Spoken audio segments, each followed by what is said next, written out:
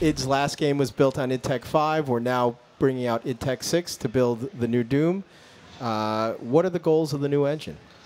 Our internal kind of fundamental goal is to be the best looking tech at 60 hertz. 60 frames per second is really important to us. The other big goal of this that differentiates it from id Tech 5 would be that this is Doom is a very dynamic world.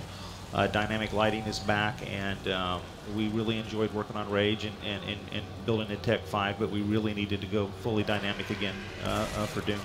So 60 hertz at 1080p if anybody's taking notes. That was my next question. Yeah, 60 frames per second. Yes. 1080p. That's it. We have just probably the best tech team we've ever had at id. I mean, it's really impressive to watch what these guys have done. Even leading up to right before we were getting the demos done, they were putting in features.